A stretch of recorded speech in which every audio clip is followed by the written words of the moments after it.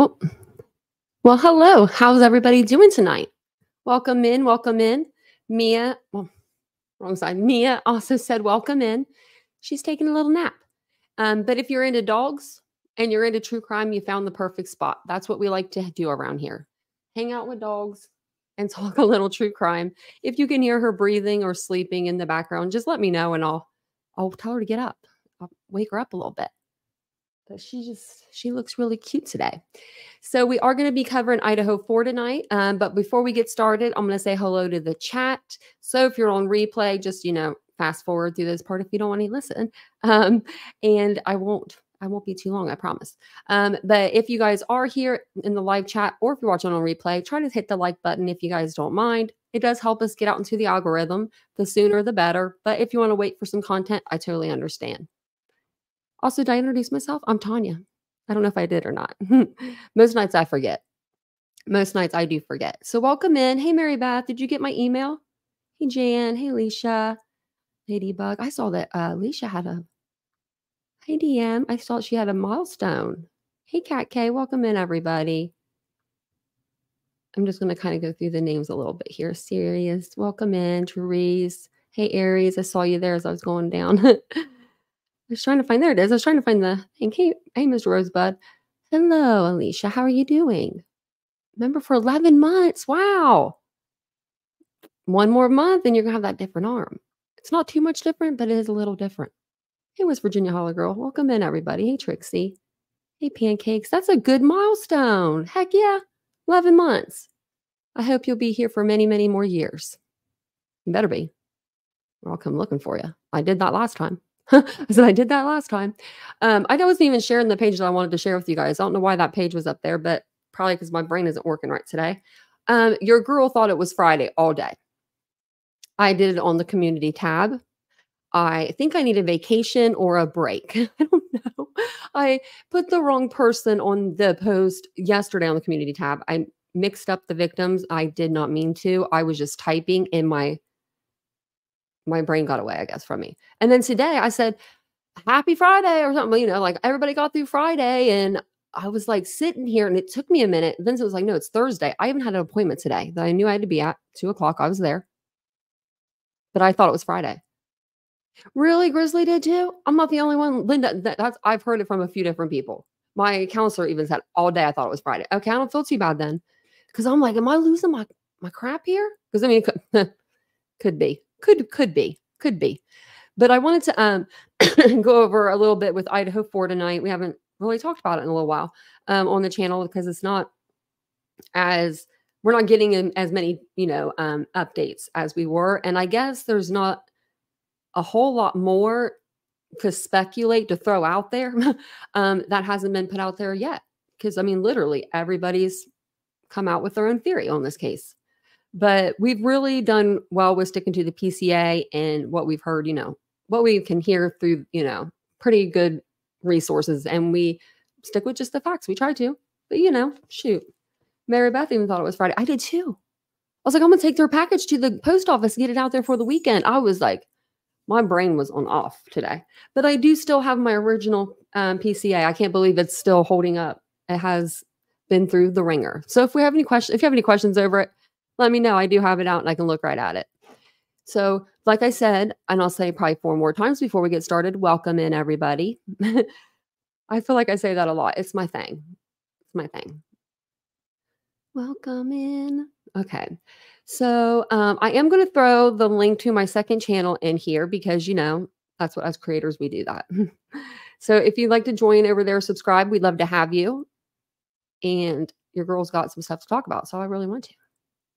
The medium body suit's good. Okay. I think Mary Beth, it'll work really well. Because I think that when I had gotten a small, it was a little too small. So I think the medium fit you good. Egg guard. That's what you named your egg, Ashley. Egg guard.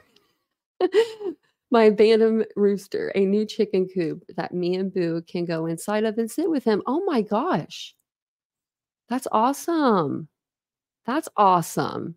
Well, good for your chicken. You had a nice, I bet that chicken's living pretty well.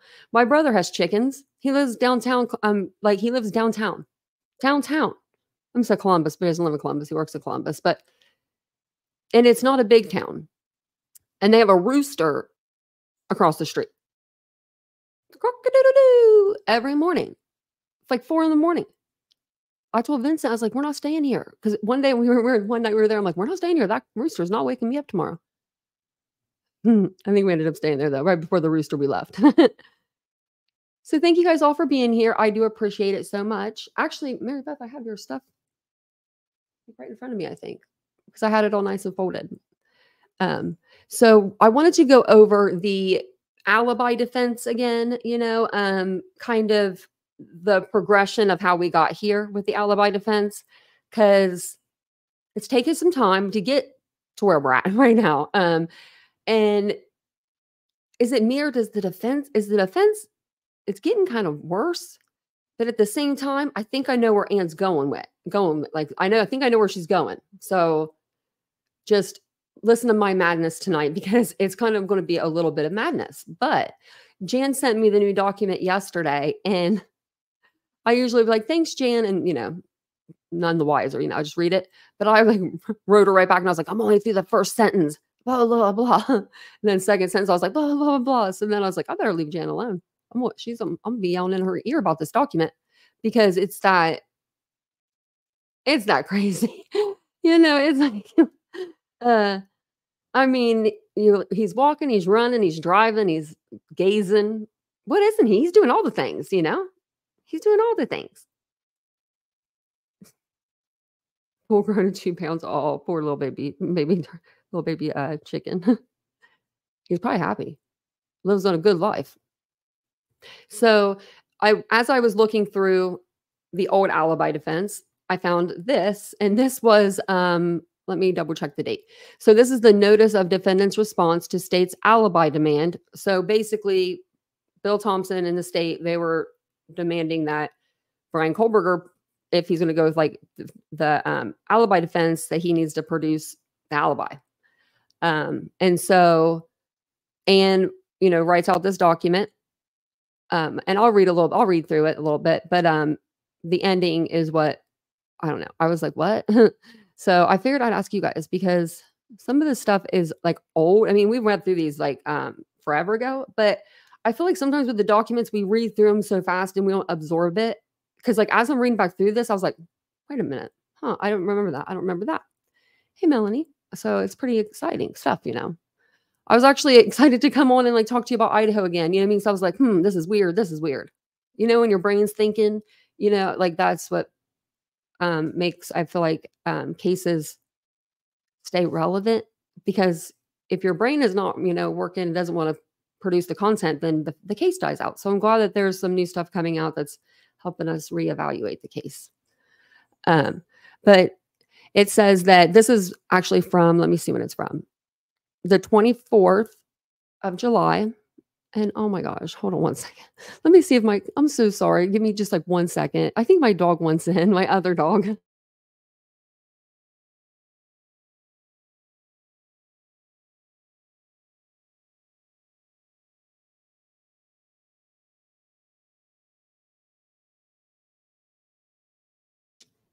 All right.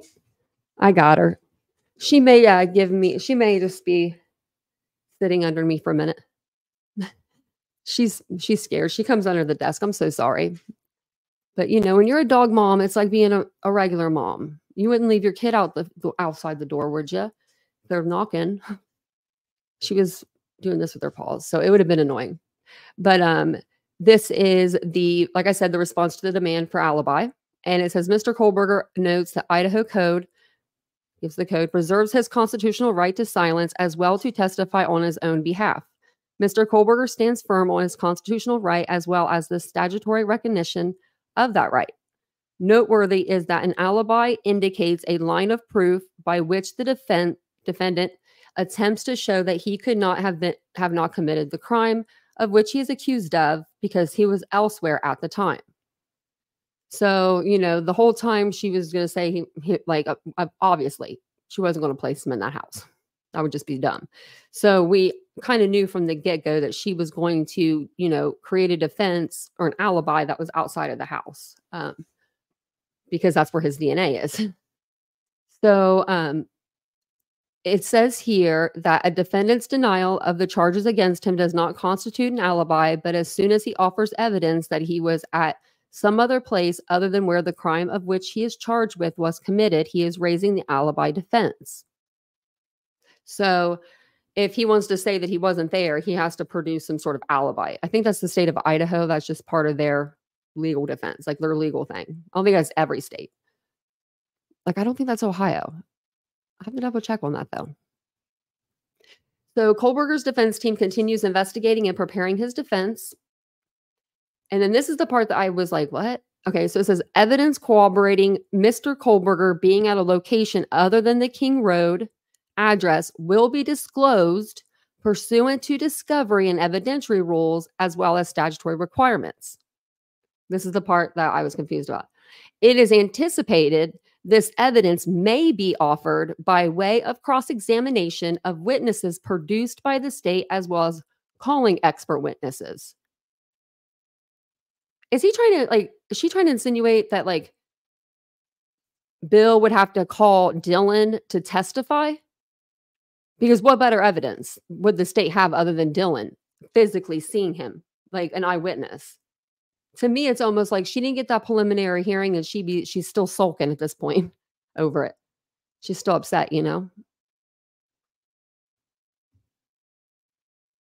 Welcome in, everyone. I see everybody coming in. Hey, Math. Hey, Michelle. Hey, Lenora. Better than being a regular mom. It's pretty exciting. It is. It's exciting stuff. My dogs they keep me on my toes. So I'm wondering if I don't know. I'm just wondering why it says it is anticipated this evidence may be offered by way of cross-examination of witnesses produced by the state. Yeah, we're going to cross-examine your witnesses and we're going to get our alibi through that, corroborate our alibi through that. How did they even know who the state would call? They would have to know a certain person, I feel like. To me, it just sounded like, them trying to get it in writing that, I don't know, I feel like it's a way to a bullying tactic almost. What the heck? Do they want out now? What do they want? Oh, my lordy. What do you guys want? Hold on one second. I'm not even going to turn off the mic. I'm going to let you guys out. You guys go out with your dad. Come on. Come on. One of you. One. Yep, you two. Where are you going? Where are you going? Hey. Two. See ya. You staying? Okay. Be good. Sorry about that. I got one down, one in here. So, okay, let's start reading this again. She'll be good. She's going right into her bed right now. So she likes to hang out with me now.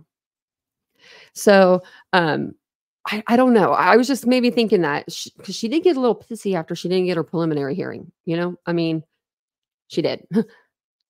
So I'm thinking that maybe she was hoping that this would go, in front of the judge, and then she would be able to cross-examine whatever witnesses that she would need to, and then she could put on her own defense expert witness, in which that's where we're at now. I mean, if you see with the new paperwork, they do have an expert cross-examine or someone to cross-examine them as a witness, as an expert. Couldn't get that out. Stay tuned for more alibis. Yes. I'm wondering how many he's going to give us. I hope he gives us more. I love the stars trees in the chat. I think I'm going to start calling him Kohberg. I think I'm going to start calling every criminal every criminal. I'm just going to start calling him by a different name. So then this one took me forever. I could not find the alibi defense when it says he was driving around. It took me 3 hours to find this stupid thing. I don't know why I didn't blow that up more for you guys. Sorry. You guys can see a little better than me, but shoot, that was really small. Ashley said, do you really think he would have sat in jail all this time if they had evidence to prove he was elsewhere? Nope, I sure don't. But I think I know where Ann's going with this. Whenever I saw the latest filing, I was like, oh, okay, I see you, Ann. I don't see anybody right now, actually. Lay on your bed, Mariah. Come on, lay on your bed. Can't see nobody, all these, sorry. I'll go ahead and start reading, though. There she goes. She's getting in her bed, I think, now. Sorry, you usually don't hear little puppy paws, but tonight you have to hear 'em, sorry. So this is whenever Anne came out with the actual alibi defense for the first time, like her actual alibi of him driving around. So, we'll read through this, and then I highlighted some, like, key portions. So, we won't read the top because that's just them coming in hereby, here's Bryan Kohberger buying through his attorney on record. We all know that. We all know the first of every legal document that they come out with. If you guys are new to the channel, or if you're not and you just don't know this, I do put the defendants, all of his paperwork is going to be like highlighted in blue, and then pink for the state, and then yellow if it's just a court document. I need to get that like somewhere like a logo, kind of where my logo is, and put that there. That way you guys will know. Because if you ever come in, you'll know if we're talking about the defense or the prosecution or just like, something from the court.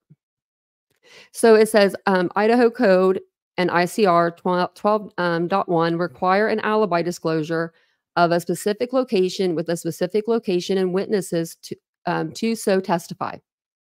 By statutory definition, Mr. Kohberger may remain silent yet testify that he was not at the 11 King Road on November 13th, 2022.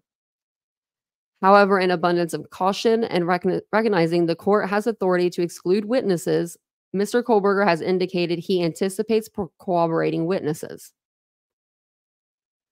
Like, and whenever it says like the court has authority to exclude, I feel like she puts these little jabs in there, like saying they might not, they might just, they might have them, but they might not bring them because it'll hurt their case. Like, I think that Bill would bring anybody, no matter what, you know? English is English from school from 35 years ago. My English is broken.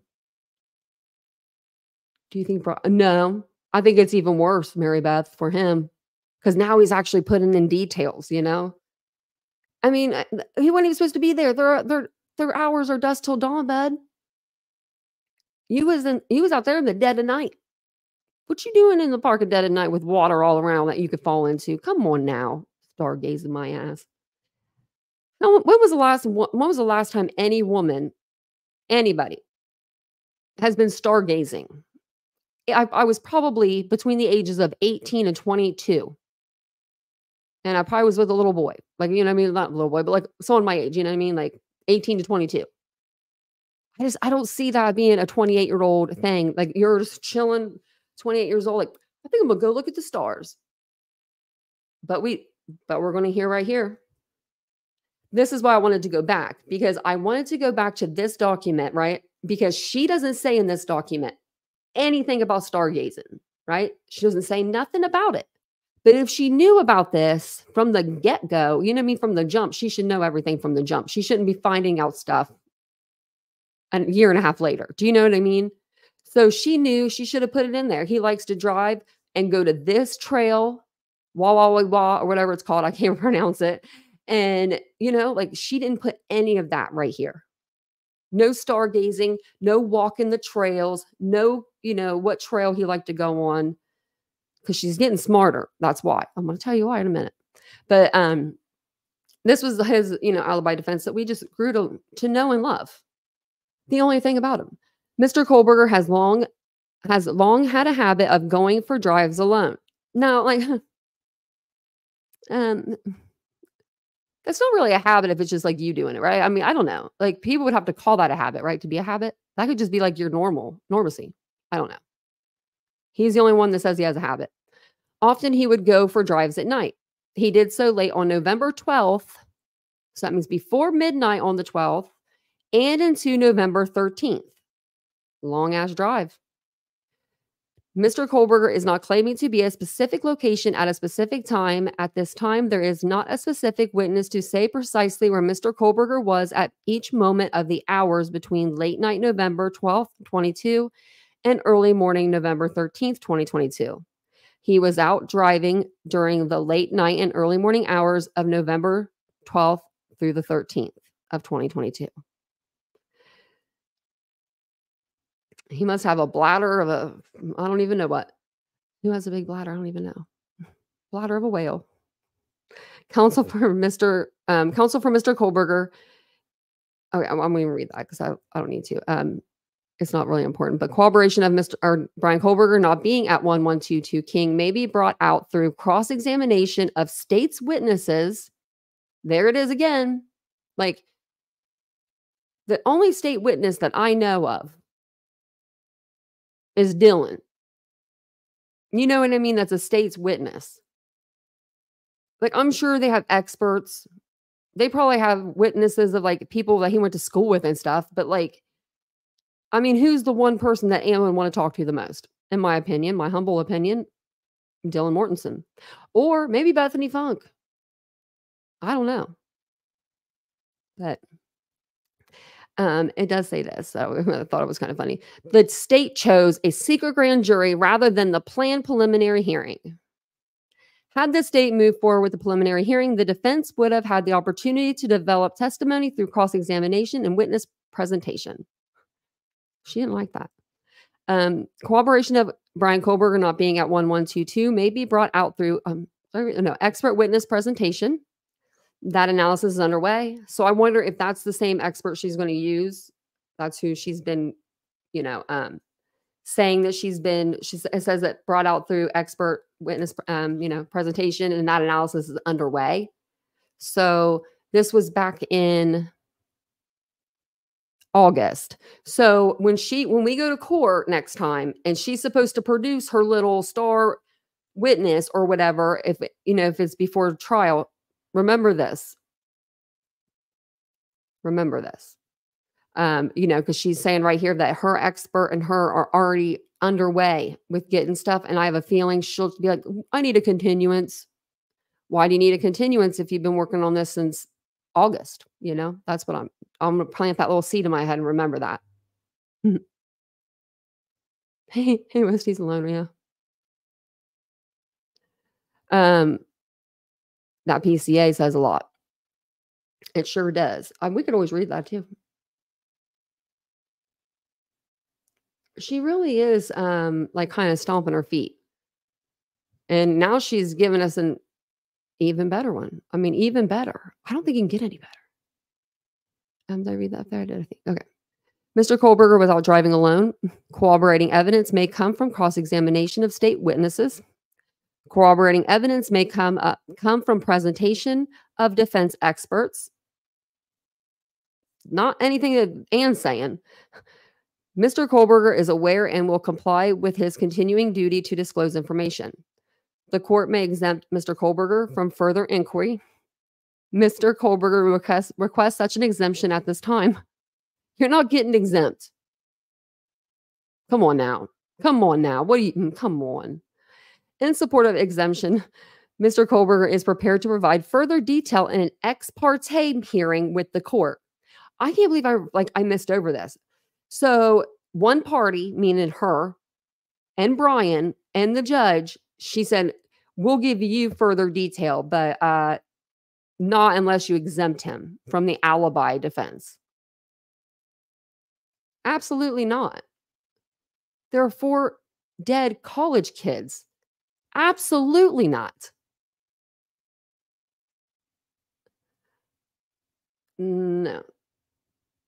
It's not. It's not weak. I always hate having to do this. Okay, we'll put that up and then I'll come back to that. That way we have it at least, up. And let me get... Okay. Accept all cookies. Okay. And I'll read over that in a minute for you. So then we come to today, or not today, I'm sorry. Day before, I think it was day before yesterday, wasn't it? Or yesterday? Let's see. Before I flip over there. The 17th, yesterday. Like I said, my days are running together. But this is the notice of defendant's supplemental response to state's alibi demand. Comes now, Bryan, through Anne. Mr. Kohberger, I'm going to read it and then I'm going to go over it. Okay. So that way you guys can absorb it all. And then I'm going to pick over the parts I think have an answer or what I think Anne's doing. And let me know if you've heard about these on any other channel because I haven't watched anybody. So let me know. Mr. Kohberger moved to Pullman, Washington in June of 2022. As an avid runner and hiker, I never knew he was a hiker until now. Sorry, I'm going to read it all through. Sorry. As an avid runner and hiker, he explored many areas of the Palaus. Of note, he explored Wawa Park. I don't know how to say that. We're going to say Wawa Park in July of 2022, and this became a favorite location. After the school year began, Mr. Kohberger was busy with classes and work at Washington State University, and his running and hiking decreased, but did not stop. Instead, his nighttime drives increased. This is supported by data from Mr. Kohberger's phone showing him in the countryside late at night and or in the morning hours on several occasions. The phone data includes numerous photographs taken on several different late evenings and early mornings, including in November depicting the night sky.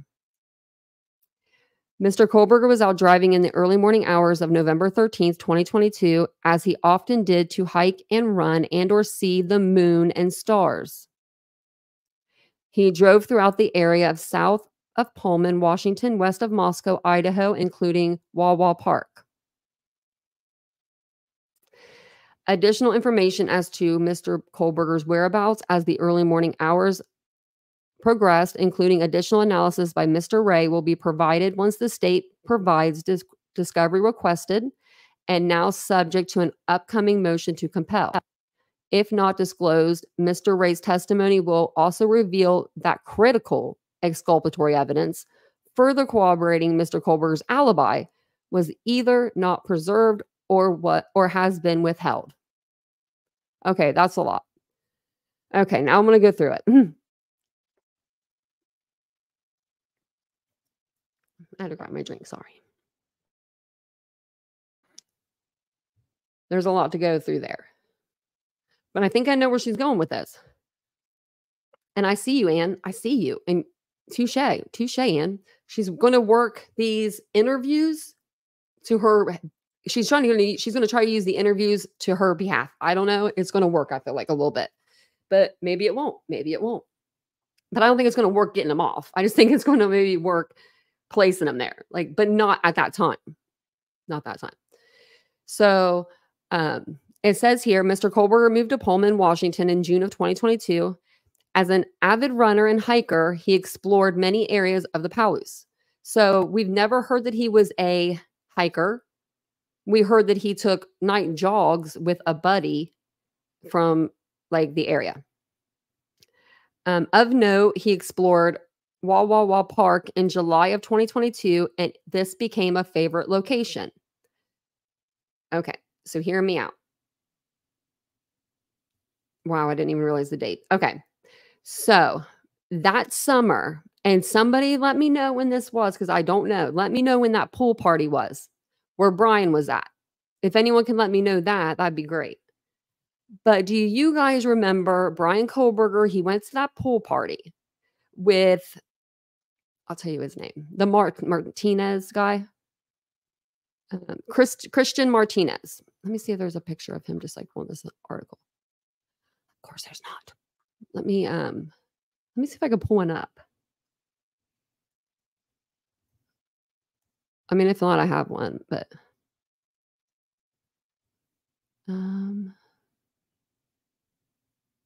sorry guys, this is all half-assed backwards here.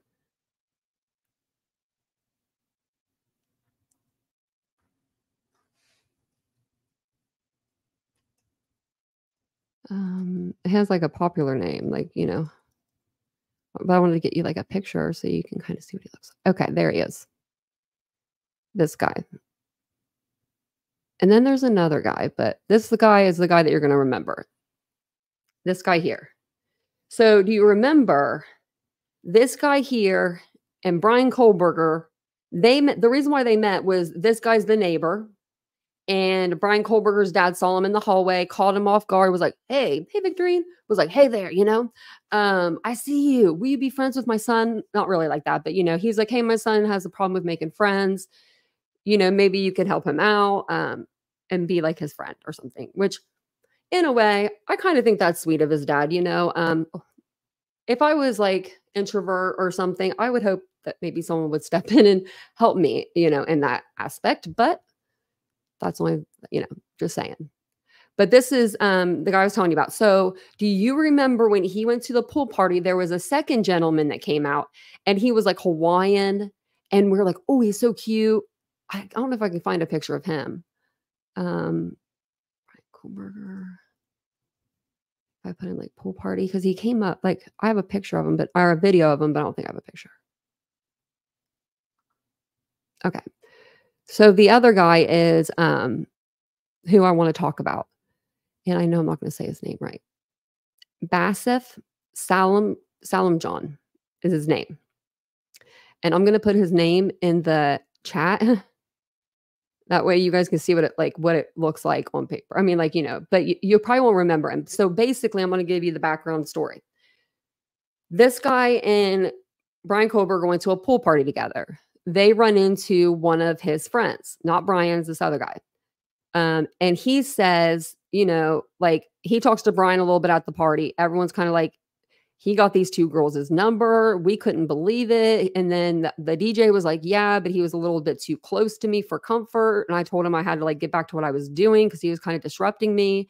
But in one aspect, I mean, he's like a little ladies' man. Other aspect, the guys didn't really prefer him. So take with that with what you will. I don't know. Yeah, that's the same Selma John. Salmon John. Salmon John. I can't say it, but I love your name. And you're very, very adorable. Thank you, Jan. Let me know. Do I need to read it now? But I can. Let me know. So basically, the trail that they were on, that he likes to go on all of a sudden, Bryan Kohberger, the Wah trail. The Salam John guy said a month after this pool party happened that he was on a trail. He said he didn't say the trail name. He just said in an interview, I was on a trail and I saw Bryan Kohberger that day. And I only said hi to him at that party, and he came up to me and was like, hey, how are you? And wanted to be my friend kind of. And he's like, I was kind of weirded out by the guy because I'd only met him once before. So my brain is thinking like this. What if the trail that Salam John was on, that when he saw Bryan Kohberger that day, was that Wah trail? And then that would place Bryan Kohberger there prior to the unalivings, you know what I mean? And it would give him a witness that saw him on that stupid trail, which he was probably only on that one time. Does that make sense? So basically, the guy that he met at a pool party, he sees them like a month later, and he's on a trail. They don't say the trail name. And then he says, Bryan came up to him and he just thought it was kind of weird. He had only seen him one time. Only met him once or whatever, and I don't know, I guess guys are weirded out by that. I thought it was kind of like maybe you just wanted a friend. I don't know. But I think that's where Miss Ann's going with this. And I did look him up on actual socials and stuff because I was curious. And he has him and the guy that I just showed you a picture of on his YouTube. Let me put it on here. So he shaved his head a month ago and then he hadn't posted for like 7 months. I watched one of these and it was pretty, this one, it's like a ride along. I don't know. He takes you all around with him and it has that guy in it. So I'm going to play a little bit of it. Let me see. There, that's the guy right. I think there. Fuck, dog. This thing. Did you have to make an appointment for your haircut? I called. So we never seen these guys actually together. They did interviews like separate from each other. So it was kind of interesting seeing them again. And let me put the link to his channel in here real quick. I just thought, hey, I'm gonna look him up on YouTube. I was like, he looks like more like a YouTuber but I mean, he's not really on YouTube because he was on Facebook. Like this is the picture I saw him on Facebook, and I was like, oh, he he must be on like YouTube or something because I thought he likes to do podcasts, but I guess he's really not on there. But he shaved his head. I think what was the video we're watching? So we'll watch this one because this has his friend in it. what would be their like special forces, like, so they're pretty elite guys. And then I'll try to show you a picture. We got of to him. go out for a week, and they showed us how to like survive in the wild, how to cut bamboo, how to start fires with bamboo, like in a knife. At the end of like their training, they have this tradition where they had us all like get in this big ass circle, and like the head honcho comes in with like the stick that he just like peeled off a tree, and he has like a cobra. A live cobra, bro. In his other hand, he tosses this bitch in the middle of this big ass circle. Thing is like it's like reared up, you know, like ready to just like attack, slithering to the wall of people that we made. This guy has a stick, and he just like a kung fu master, bro. Just ding, snatches it to the ground. They do that. They kind of play with the snake for a little bit, you know. Then the guy, he takes the snake, he ties the head to a tree that's still alive, and it's kind of fucked up, but it was kind of cool at the same time. They cut around the snake's head, and they peel the skin off like a sock, and they take this like machete, cut this head off, and then. But I won't let you guys. I won't make you listen to the whole thing because it's like kind of graphic because it's like war stuff or whatever. But so this was the guy that was not friends, but neighbors with Bryan Kohberger. And this is a different guy's YouTube that we're on. So this guy is I don't know what ethnicity he is, but he's just adorable. He's the guy that he met Bryan at the pool party that later saw Bryan on the trails. Bastith Salam John. I think that's how you say his name. I'm like trying really hard with that name. And welcome in. And so yeah, I don't know what they were talking about there. I would have just listened to like barely any of it. And I was like, ew, he's talking about some crazy stuff. But he does do really good editing on his videos. I was really surprised. Like for him only having like 7 subscribers, like what? Because I mean, I think his editing is pretty good. I think this shows a picture of him. So here. Maybe this will refresh your memory of like who this guy is. Yeah, right. Got a pink toothbrush. Editing skills are pretty good though.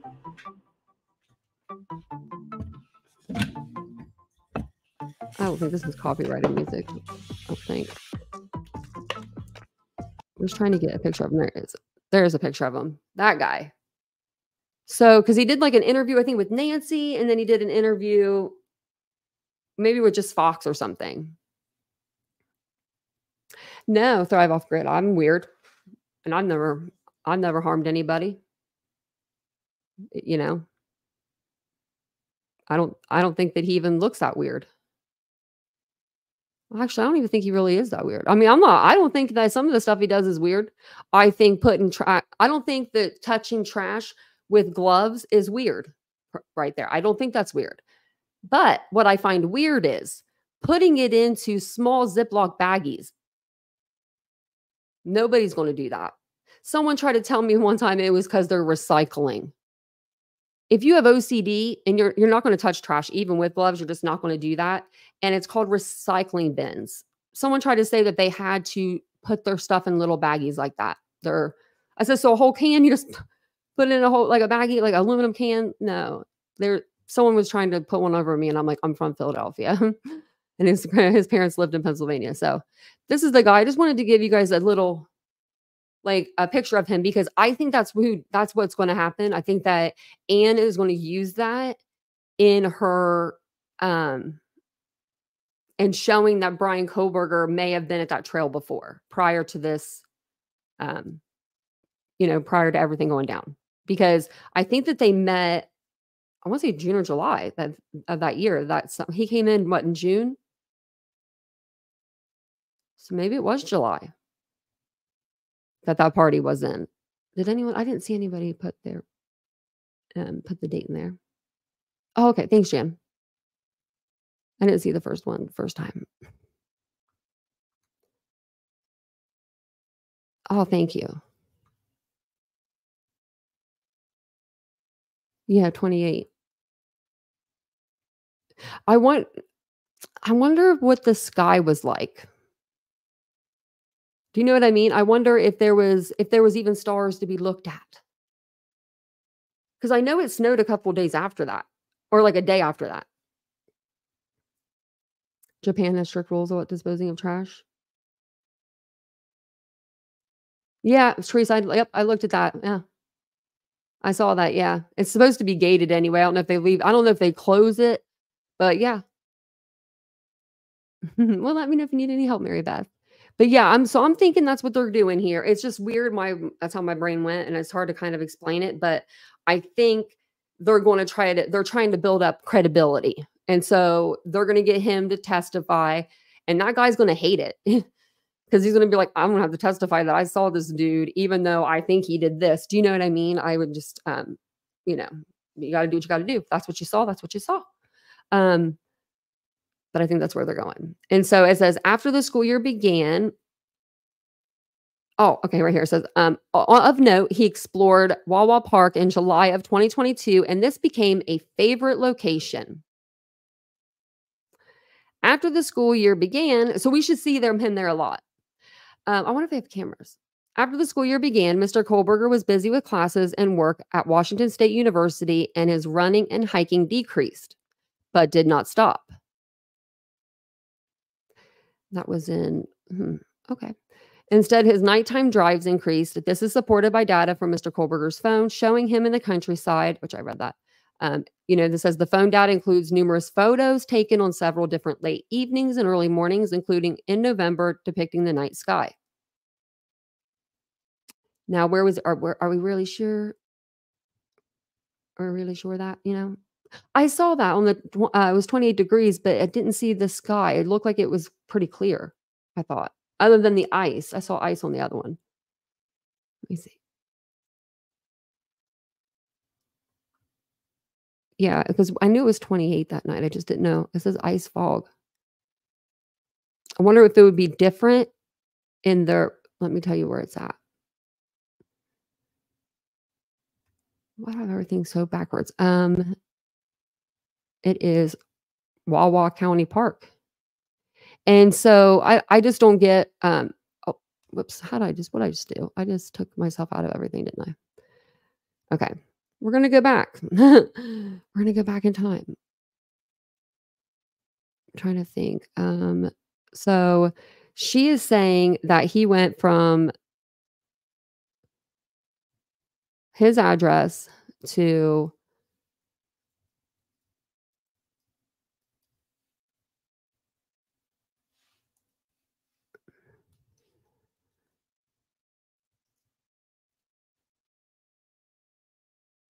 okay. So she's saying that he went this way.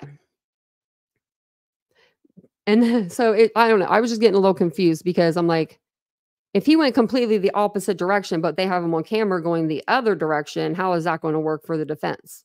Like, because if you put in the King Road residence, it's the opposite direction. So I got to look into that more because I'm just like, what? How is she going to put him all the way over here when they have him on camera all the way over here? Now that's talking around. Now that's driving around instead. Yeah. Walking around. Yeah. Instead of him driving around, now he's walking around. Yeah. And he's in a car stargazing with a roof. It has a roof. And you didn't stop the whole time. According to your first alibi, you didn't stop. So when did you see the stars? Did you hang your head Jim Carrey out the window? Very weird. They should check the Snake River. That's what I said, Jeremy. I said that a while ago. Yeah. Yeah, we did. This looks like the Snake River we're looking at right now. But yeah, we went over that. We went through his whole travels from there and back. I had video visuals and stuff. It was pretty good. It was pretty good. Because I'm a visual person. And so I'm looking at this and I'm like, this ain't mathing. This math is not mathing. So I'm going to look more into that because I'm just really interested in this new document. It says Mr. Kohberger was out driving in the early morning hours. Now it's changed. Okay, it's changed because in that old document, and we're going to go back. Where was it? Is this the first one? No, there it is. Okay, second one. So on this one, where's the big one at? Okay. He did so late on November 12th and into November 13th. Now she's just saying Mr. Kohberger was out driving in the early morning hours of November 13th because you even knew how stupid it sounded to put him in there before November 13th on November 12th. you knew that sounded, you probably thought about it later on. Oh, he couldn't possibly be driving for 5.5 hours and can't stop. Why would he be doing that? So my alibi, if I was him, if I was a dumb, and if I was just a dumb criminal in general, I mean, just, dumb criminals, criminals are usually dumb. I would say, I don't know. I don't know where I was, but I know I wasn't there. That's what I said. Take it or leave it. I don't know. To the day, to the day I die, nope, I don't know. Do you know where I was? I don't know.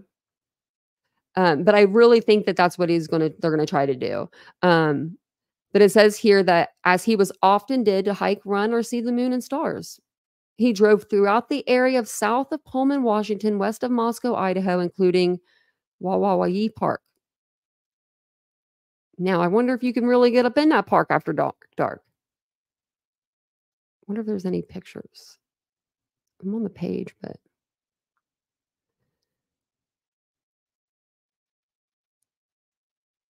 I didn't get to read this, so let's see here. Fire restrictions, don't need to know that. Park amenities. Half a mile. Oh yeah, and the park is really small. It's only like 24 minutes to get around the whole park. It's like 0.9 miles or something.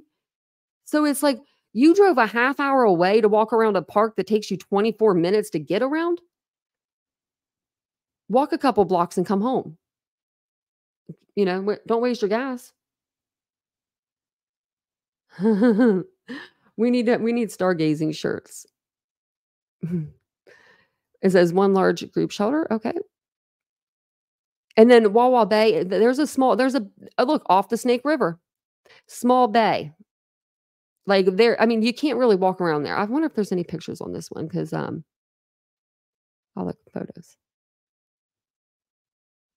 Like it just doesn't look like the place that you would go at 3 or 4 in the morning. Just me. But don't know why you would need to be there. Where's the rest of the pictures? You gotta be kidding. Because I saw some more, but on another page. But yeah, it just doesn't look like the type place that. Oh, that's full size. Well, that looks great. I'm like, it didn't really have like full size. They have a couple different ones. Okay. So they have this one. How are you going to see the stars with all them trees, sir? I mean, do you guys see yourself walking or driving 30 minutes to walk around here at any age? Especially 28-year-old single guy? I mean, I don't see it. I just don't see it. Come going to that lake. Okay. Oh, the one with the sign has a gate. Okay, thank you. I didn't even see it. Oh, yep, there's a gate. I wonder if the gate's all the way closed or not. Do you know what I mean? Because sometimes they'd be closed, but they're not really closed. But this looks closed. I mean, unless it's like the smallest little thing and it stops right behind the sign. But we should call and ask them. Hey, Mark, we should call and ask. Do you lock up? Do you lock the gates at night? Is there any way for me to trespass in there? Because I'm just curious to know. Don't look up my number. Don't reverse search me. I want to know that too. I want to know about cameras. And do you lock the gate?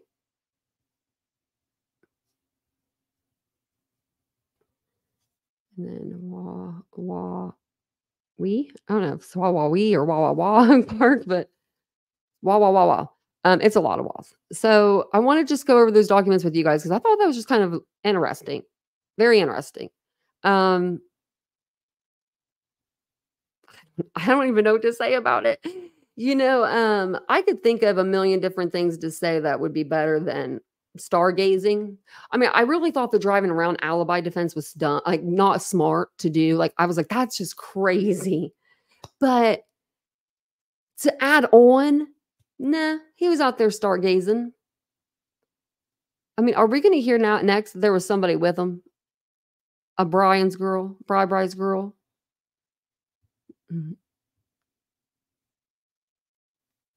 Oh, no, I haven't heard that before. Alice, I haven't. Mm-mm.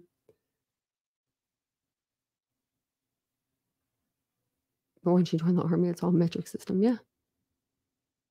I have a lot of friends that were military. Oh, it says closed. It's on the website. Oh, wow. I wonder if there's any other way to get in there. There's only one entrance, one exit. Because you would think that Anne would have checked that out, right? I mean, she getting paid $200 an hour. If we literally looked at a picture and was like, then she needs to move over. Give us the money. Exactly, Jeremy. Yeah. If he had an alibi this whole time, like, I mean, I would have just disclosed it. I would have just disclosed whatever it was. Even if it was just something like going to get a pizza. I don't know. If it put me out of that home, I would disclose it. If my DNA was left in that home on a knife sheath, I would be able to explain that. Either, hey, there would be an explanation. Hey, I got it. I saw it at a knife and gun show, and I wanted to check the buckle, the buckle on it. That's probably how it got on there. Whatever he was going to say, I feel like with him not saying anything at all, it just makes it a little bit worse. So, yeah, go subscribe to our dude over there. He seems like he's a nice guy. Oops, I didn't mean to do that. I just closed out of all the tabs. I don't think it was anything important. It wasn't. I think I have everything up here. Okay, awesome. I think it was just my YouTube studio or something. Sorry about that, guys. While we're talking about Idaho 4, let me go over to the Gonzalez family tips page. Oh, what's this? An hour ago. Well, looky here. I'm going to give you an update that no one's probably given you. And let me know if anyone else has said anything about the trail and the guy from the pool party. If anyone else has, let me know, because I just thought that was pretty interesting.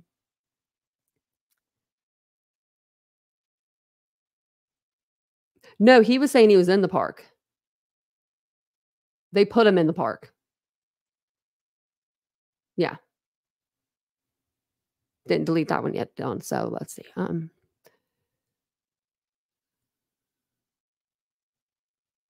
Okay. He drove throughout the area of South Pullman, Washington, west of Moscow, Idaho, including into Wawa Park. Wawa Park. Whatever parks that's called. So it says into. So inside, into, right? But let me know. So, news alert. News alert. The Gonzalez family page put something, so I figured I'd say it like that. I'm going to share it with you guys because it looks like it's something pretty important. Oh, look, let's do this one first. Stargazing. What an absolute joke. Why did we have to wait so long for this story? I'm going to love that. You tell them. Tell them. And it says right here, 1 day ago, the alibi is due today. Time for accountability. This is not going to be an appearance. It will be given to the court/judge. Oh, they look like they were in middle school or high school, maybe they're middle school. I don't know. They look so innocent. Alibi is due tomorrow. Okay, so now this is going to be their statement. And it's so sad. I already know it's going to be sad. Statement from the Gonzalez family. We have been waiting on this information for months and it has finally arrived.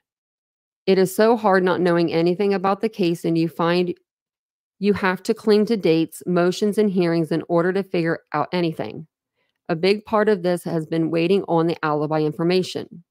Now that it is here, we feel even more confident in the prosecution of the defendant. The defense claim is that the defendant was driving late at night, hiking/running and stargazing. We are not sure why it has taken over a year for this to come out, as those don't seem to be complicated activities. We believe that if this alibi had any weight, it would have been submitted months ago. It is also in direct conflict with the probable cause affidavit that states that the defendant's phone was turned off between 2:47 and 4:48.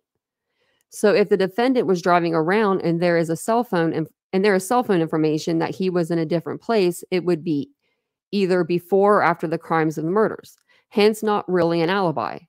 We continue to look forward to justice in this case and can now put this part of the proceedings behind us. Thank you for all your support for our family.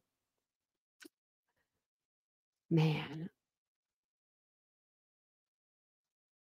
I thought someone said complicated case. I was like, no, it's not that complicated. But yeah, wow. You know, I mean, man, this is what they have like to get their feelings out, you know? And I'm glad that all these people are continuing to support them. I mean, like, if you go down, they'll still be showing things that people, send them. Like just little things. Like the people will just send them like little pictures that they've never seen. They'll send them, like little keychains, gifts, things of that nature. Like there's the keychains and stuff. They always have like cute little things, or people will make them like blankets and like pictures and things of that nature. So sorry if I was making you dizzy. I was trying to scroll through here. Oh, I love that picture of Steve and the baby. So we will go over to the Fox Nation video I want to show you. Tomorrow I'm going to release the one. Okay, so if this is a 3-part series, we watched the first one. I put out the first one. What we normally do is we'll watch them on the live, and then I'll put out just the video portion of like the documentary or whatever we watch on a live for like on Saturdays. So tomorrow it'll be part 2. This is part 3 that we're watching tonight, and then part 3 will probably be out on Sunday. So probably tomorrow and then Sunday. I think this is the one. Okay. I'm gonna try to pause it before it goes on because it gets loud. Okay. So this is Mark Furman and his people, but it's a panel of experts, and they just go over the case, and they're talking on this episode about Bryan Kohberger and life behind bars, and what can happen during the trial, and things of that nature. Mark Furman, he should be an expert. I mean, he was there during OJ. Good or bad, we don't know. But let me put it over to the Fox Nation and share this with you. Okay. And I feel like I need to tell you guys something, but I guess not. Okay, I'm gonna go ahead and play this. If you guys don't mind just taking a second, hit the like button, hit the subscribe button, all the fun things we ask you to do. And I'm gonna play this. It's like 25 minutes long, so it's not too terribly long. And thank you guys all for being here. Trying to get scared. 4 University of Idaho students were found dead Sunday in a house near campus in what officials have called a crime of passion. These were 4 innocent kids that did nothing to anybody, killed with a Bowie knife in the middle of the night. A college town in mourning as police searched for the killer of 4 University of Idaho students.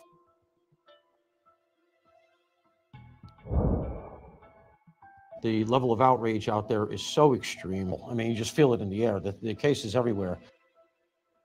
After an intense manhunt, a month and a half later, Kohberger was arrested across the country at his parents' home in Pennsylvania. This guy's obsessed with killing. He's obsessed with committing crimes and getting away with it. He was wearing surgical gloves when they arrested him at like 1:30 in the morning. It's a planned murder. This just wasn't off the cuff. Why this house? Why these girls? Bryan Kohberger will go on trial in October for the murders of 4 University of Idaho students. If convicted, he could face life in prison to the death penalty. Overwhelming evidence with this guy. Can they offer him a plea deal? It seems odd to me that this was his first killing, and he could bargain off of that. Well, who's jumped on board Team USA? Is there a surprise witness? This person went in there that night with the intent to kill and showed no mercy, unprovoked, and killed our daughter, her best friend, and their 2 friends. We are glad that we live in the state of Idaho with the death penalty.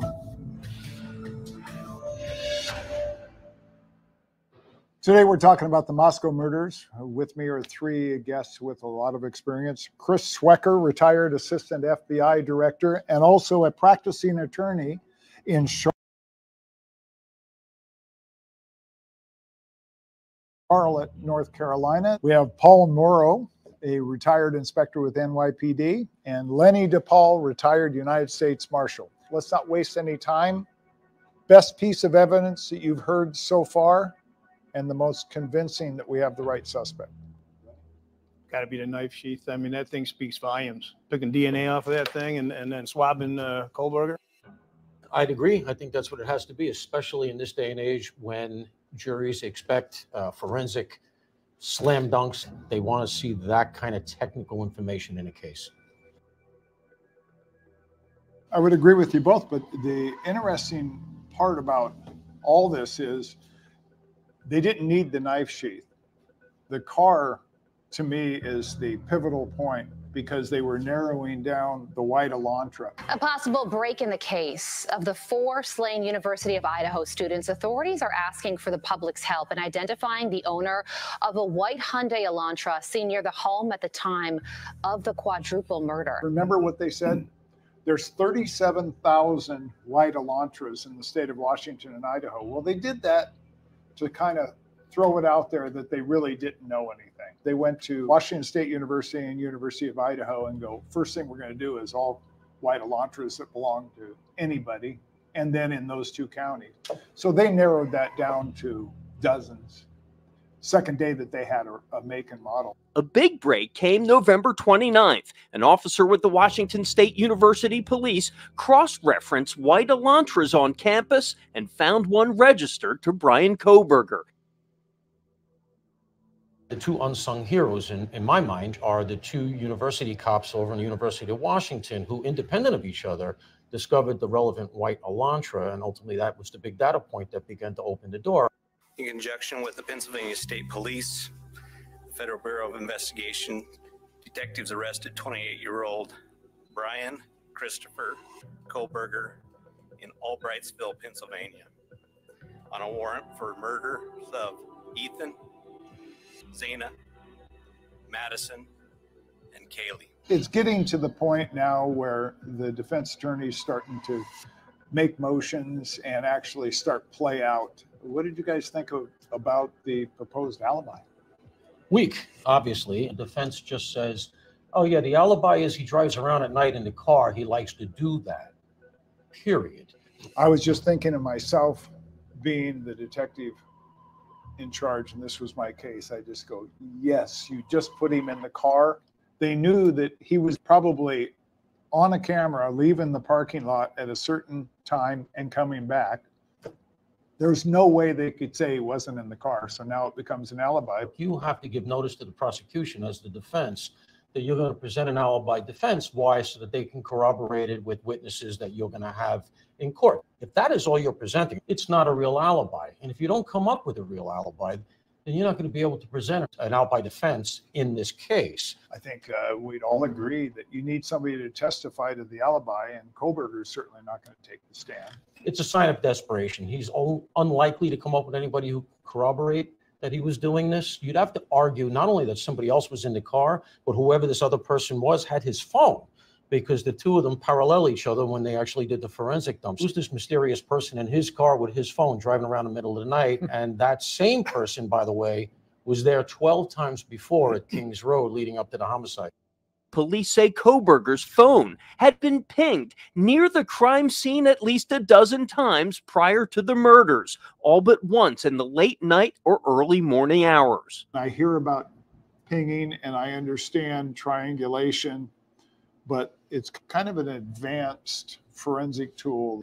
So tell us how it works. Cellular intercepts are unique, especially in my world, when you're chasing human beings. As you move, it's going to go from tower to tower to tower. You'll get direct triangulation. There are devices, equipment out there that I'd rather not talk about, but you could pretty much put that phone in somebody's bathroom, even though you're sitting in the middle of Manhattan and there's 7 towers around you. You're actually intercepting that signal going to the tower. Yeah. He turns his phone off right before the homicides. He turns it back on afterwards. I shut my phone off for 2 hours. I mean, that's just classic. But it's telling us a lot more in retrospect. It's interesting where that thing wakes up and goes to bed every night. Is it going up and down at 2:45 to well, that's 5:05 every night? You want to see the pattern. You want to see who he's talking to. Who's his 5 favorite people that he calls all the time? Now you're going to look at those 5 phones. So For you're 2 talking hours. about human nature in the way they use a device. Absolutely. You know, as a former prosecutor, you're always thinking, what's the defense going to be? Defense is on a fishing expedition. Yeah, I think the defense is going to attack the strength of the prosecution case, which is the DNA, it's the cell phone tracking, it's the collection of the evidence. So if the DNA goes, it doesn't eliminate the Elantra and it doesn't eliminate the cell tower. If you eliminate the cell tower and you eliminate the white Elantra, it doesn't eliminate the DNA. Right. So to me, the defense attorney is in a rock and a hard place, and she's just shooting in all directions, hoping she hits something. She's just doing that, throwing sand into the gears to try to slow this thing down as much as possible. She's looking for a weakness someplace, as Chris said. I think there's going to be a pretty robust defense, and it's going to all be designed to just get one juror. When you're sitting in a jury box and you've got a defense attorney introducing all these different variables, things can get dicey in terms of how a jury processes all that information. Well, it also comes down to who's testifying too. The revelation that a roommate of the victims actually saw the alleged killer having opened her bedroom door because she heard crying and a male voice saying, "It's okay, I'm going to help you." That roommate told police she saw a man who was dressed entirely in black walking towards her. She hurriedly shut and locked her bedroom door. The man left the building. Police say that man was Bryan Kohberger. She already described the one thing that wasn't solicited by a detective. He wasn't really athletic, but he was slim, slightly muscular with bushy eyebrows. Well, when she said that, I said, he's got a ski mask on because all she's seeing is this much. And she doesn't describe his hair, which is pretty distinctive. Race, she didn't give race. Everybody says she opened the door. And I say, I hesitate. I don't think she opened it either. Imagine that. She's not opening the door. He just killed 2 people upstairs. He would not hesitate killing her. I have a feeling she cracked the door enough to see him walk down the stairs, and then Xana made some overture, some exclamation, and he went to her. She shuts the door. The strangest thing is that after she met Kohberger in the hallway, she did not call the police for 7 hours. That's probably the biggest hole right there. You know, that's going to be a dangling piece of information that jurors are going to chew on. And it doesn't mean anything. We can all piece together why that probably happened. But jurors hang on to little things sometimes. And defense attorneys can amplify little things in front of a jury. It's not even clear that she called the police. The first call was apparently to friends. Friends came over, and then they used her phone apparently to call the police. So her role in it is not that clear. So how is that going to play off for the defense? If they attack her, they could turn the entire jury against them in 30 seconds. So what do? Ask nothing? I think the strategy would be to just elicit the facts. The other thing with her testimony that's just a little bit mysterious is that by definition here, Bryan Kohberger didn't have the knife sheath. That K-bar knife is a big knife. That's just short of a sword. So she sees him in the hallway leaving after at least 2, maybe 4 murders. And she sees this person. She gets the bushy eyebrows. She doesn't see him holding this knife. You would think that'd be the first thing she would see, but you don't want to attack her because it makes you unsympathetic. And when it gets to summation, the defense is going to create a timeline that's counter to the prosecution's timeline. At that point, she's not on the stand, and you can elicit all of these contradictions at that point. Well, he could have been hiding the knife. Who knows? Sure. I mean, We don't even know that she knows she saw him. Right. He was probably listening to his own heartbeat at that point. It was probably pounding it out of his chest. He just had a hell of a fight, and he didn't expect it. FBI personnel returned to the house where 4 University of Idaho students were murdered last year.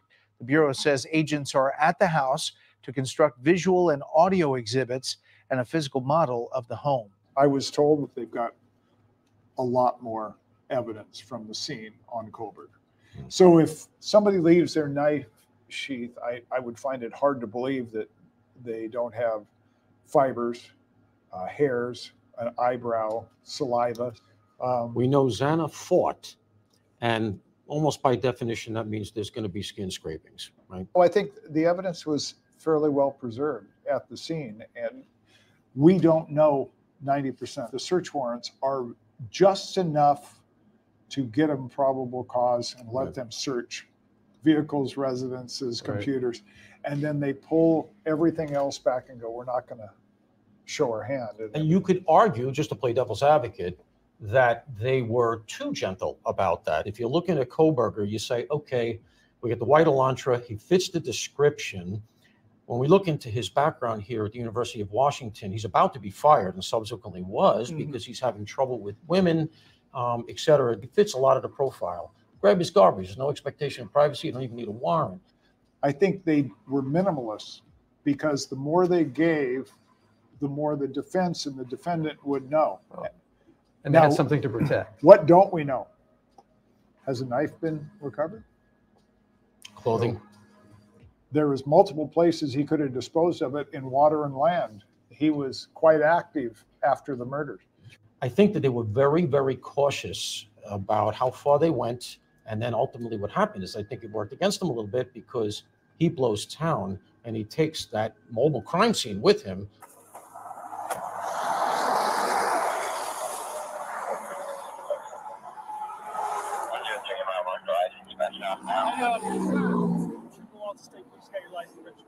Nobody travels 2,300 miles to go visit your parents at Christmas and then drive 2,300 miles back. Desperate people do desperate things. When that noose started tightening, human instincts turned into animal instincts. He changes the license plate, drives across country. He wants to get the car out of it. It makes you question whether the dad was complicit. The father's phone, they've done a search warrant on it, I'll guarantee it.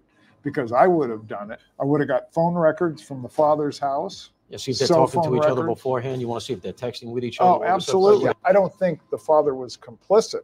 I think he was Mr. Clueless in the video. He might have gone out there because he knows he's got this troubled son. Right. And so we don't know what triggered that trip. Right. That car was never going to come back. He was going to sell it, destroy it, hide it, store it. He clearly had a...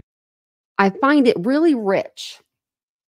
I find it real rich that Kohberger's dad had enough money to fly across the country for a Christmas trip and bring him back for a Christmas vacation. And they have not been to one trial hearing, not one hearing, not one. So why not? Not even when he, gave his I'm just going to stand here and be quiet deal. He must have told them beforehand. I'm just going to sit there and I'm going to tell him I'm not going to say nothing.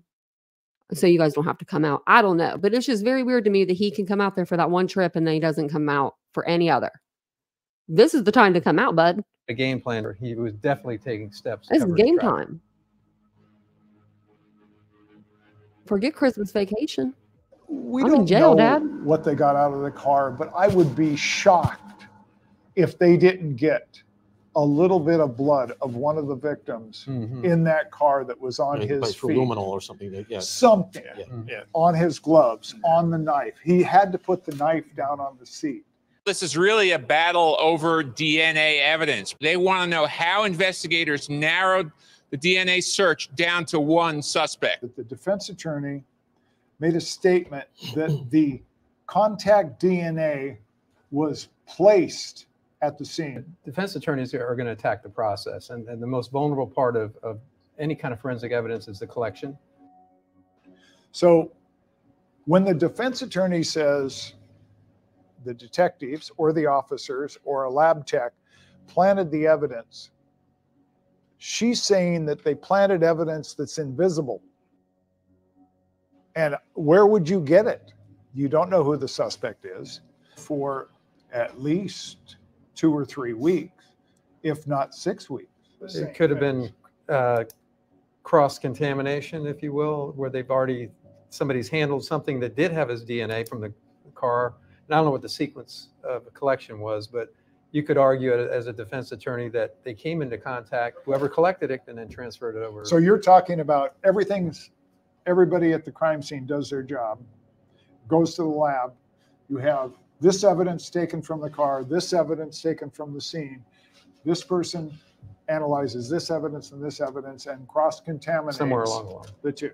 And there's no indication that he's ever been in the house before. So if you were going to try to claim some far-flung cross-contamination thing, you say, well, he's been in a house, he's been in the kitchen, maybe it was picked up there, et cetera. There's been no indication that he knew any of these people in that way, that he was in that house. So if they're going to try to make that claim, that they're going to say the police are in an enormous conspiracy here with the FBI, Idaho State Police, Moscow local cops, other cops in Idaho who assisted in processing the scene.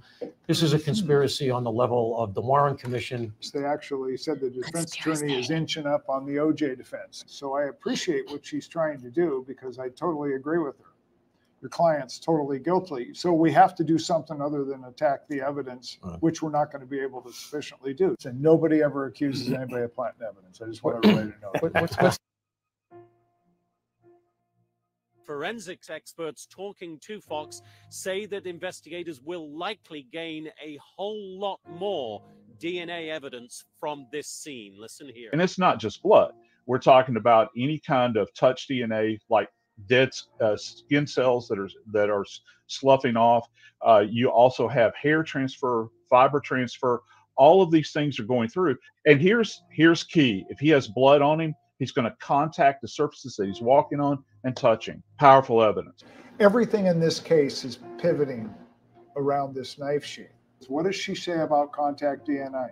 Yeah, my understanding is the touch DNA is one of the problems is the amount of material that you're working with. And I think what they'll try to do is draw a distinction between touch DNA and something serological, right? It's like blood, for instance, where just by definition, your blood's there. It wasn't transferred unless somebody somehow or other got a hold of a sample of your blood, which is a lot more far-fetched. I think it's going to be dueling experts, if you will. When you get two different experts in there saying different things that favor their client, they're going to confuse the jury and they're going to cancel it out. Touch DNA. Oh, well, somebody took it and touched his DNA. But I don't know nothing about DNA, and it makes sense to me. So, yeah, I think that could be an issue. They're going to have to argue somehow or other that either it was somehow inadvertently transferred to this knife, it was for sale in the local Walmart, Kohberger picked it up, thought it was interesting, put it back. Later, it was used for the homicide. It stayed on the knife, something insane like that. Okay, so I'm at the scene and I'm the detective in charge. And I said, okay, there's a knife sheath here. This is the first thing we need to recover before we do anything, because it's obviously left by the suspect, because I don't believe the victims own a K-bar. They collect it. They take touch DNA off. That is collected and put on a slide.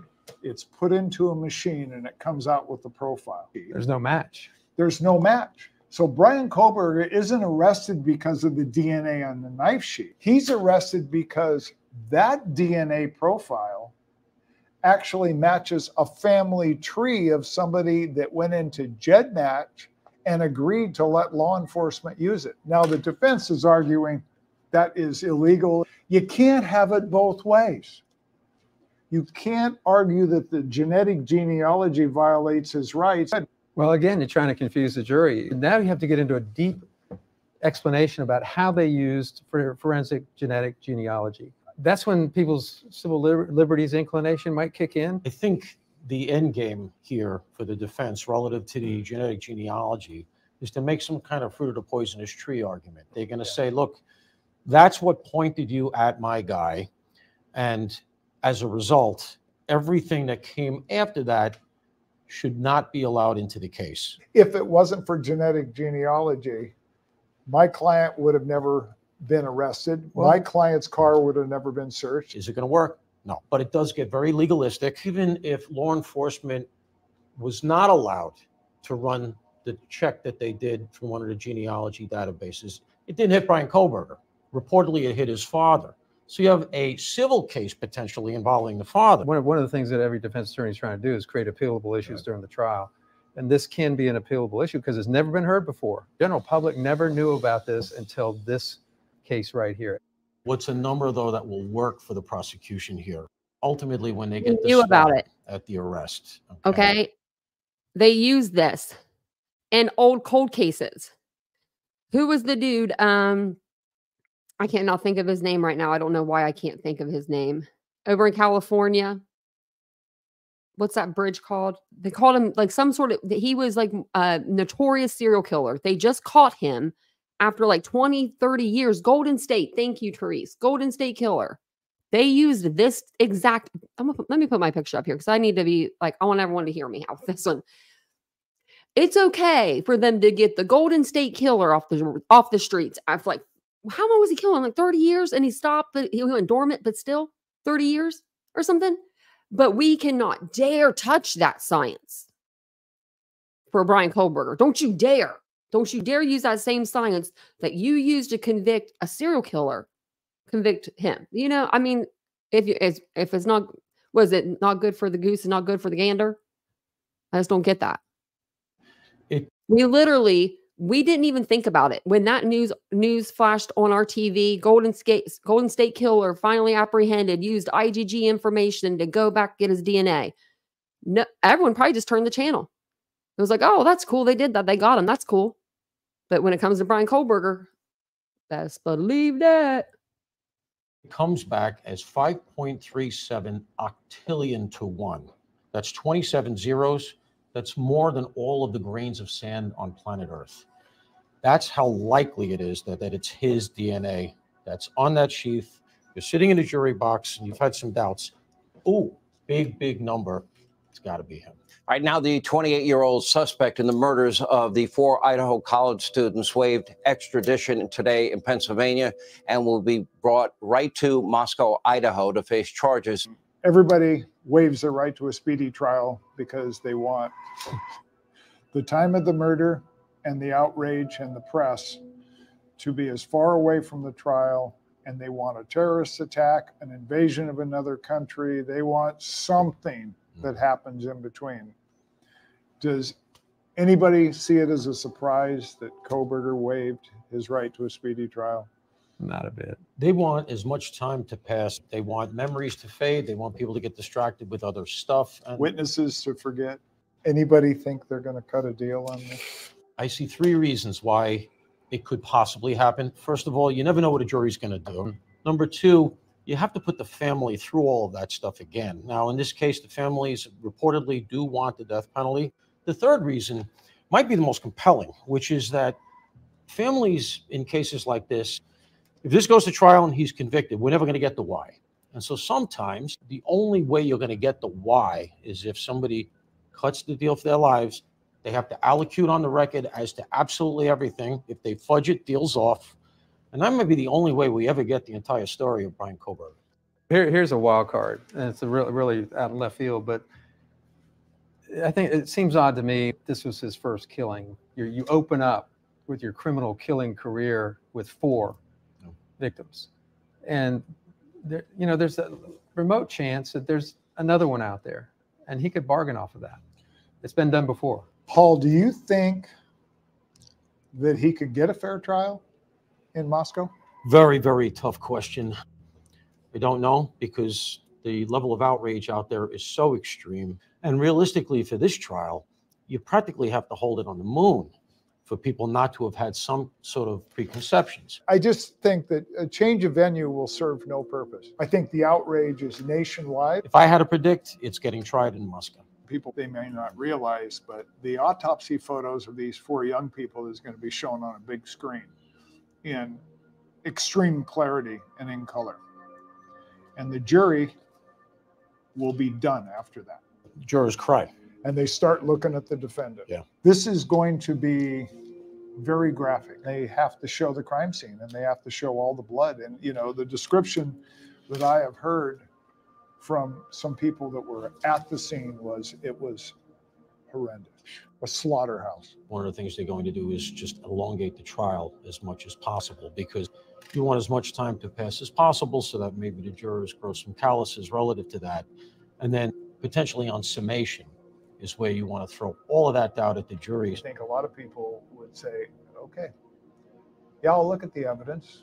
Now you got to convince me he didn't do it. Well, the evidence that's come out, despite the fact that it's only the tip of the iceberg, is very compelling.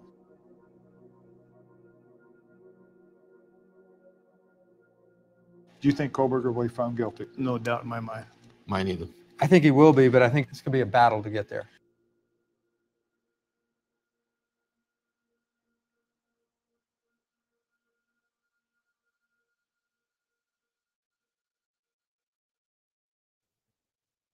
Guess they're saving their butt there with that one. But yeah, that was from Cornell Law.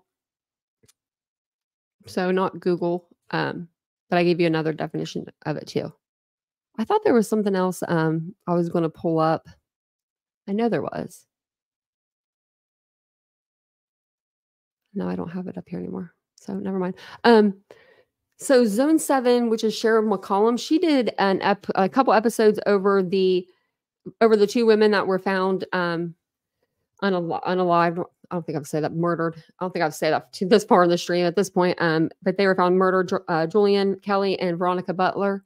They did a podcast over them. I just saw that, and that might be good to go over. I wanted to go back over that case covered anyway, because the suspects did go to court. Now, the family members, had to be held back and stuff from the people at court. I guess it was pretty crazy, but wasn't really enough to go do a whole live over yet. So I was just waiting. Tell us the truth.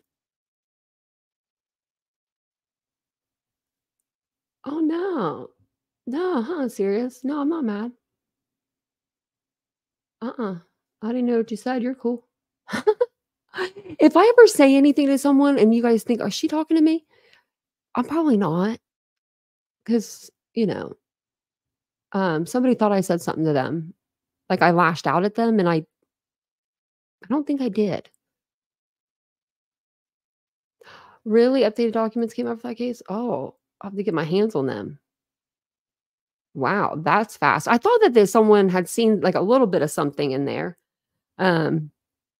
Maybe we'll cover that tomorrow, because I thought today was Friday, guys. I'm all mixed up, and I want to go back over Sebastian's case. There aren't any new updates. There's not, but we have the interview with his mom that we've never been over on our channel over here. And then the last one that Seth did, we didn't really go into the Seth interviews, because I don't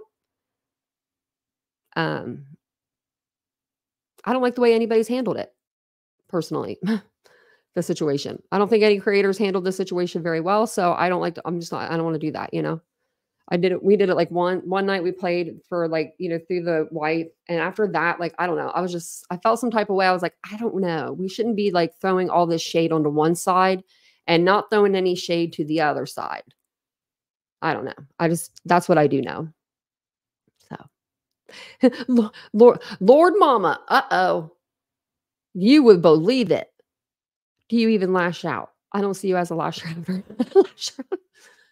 I'm not. Prior to September, or after September, I've been pretty cool, calm, collected. Thank you. All those creators are huge grifters. Oh my gosh, they are. Mystic, I can't take it. I had to tell my counselor today. This was like, go in there, tell your counselor some of that stuff. Because, I don't talk to anybody on the app. I really don't. I don't talk to other creators. I may talk to Shay Benet once every full moon. You know what I mean? Not very often. So Vincent has to hear it. And when I get you'll see things just as a creator, you'll see things, they'll rub you the wrong way because you'll know. And you don't want to say nothing, because if you bring it out, you get lashed out at. So you have to stay poised and calm and quiet. One of these days, I'm like a pressure cooker. It's going to be one of these days. I'm going to say, go to the unfiltered page. You're going to see me just put that in big bold letters. I really think I do, Mary Beth. I really tried to. So I really didn't mean to do anything. But I don't know. I just feel bad. If I did, I didn't mean to. Because I can see me maybe snapping if I was I don't we have bad days, but I don't ever think I bring it to the platform. Try not to. I really try, and that's what I said to my counselor today. I said, there's never been a time I've ever came on my channel and been like, damn, this eye, It's been so dry today. I just hate it. I just hate it. It's just stupid. I just hate it. I'm trying to make it worse. I told her even, I was like, I've never really had that problem, but you know what I mean? Like, I don't come out here and like, and just like, tell you like stuff like that. I mean, even if it was bothering me, I would just put some eye drops in and suck it up. But you know, like one of these days you're going to blow a gasket and blow up like you did that one night for 25 minutes. Probably. No, it's just, someone just, they wrote me and they emailed, and it was just constructive criticism, I guess, but it's kind of mean at the same time. They didn't like my mouth. So that really got me in my feelings. They said my mouth was bad. And that hurt my feelings. So, but I mean, that's fine. I really, really do try to respect and be mindful of what I say on here. But I guess it's the words I used. Do you want to know the words? Do you want to know them? I'll say them. They're bad. Are you guys ready? Are you ready to hear the words I said? Nope, it was someone in the chat. The words I said that were so vulgar and so bad was shit. No, that wasn't in. No, shit wasn't in there. Sorry, that wasn't in there. Take that back. I said that twice. They're not even that bad. Damn, hell, and crap.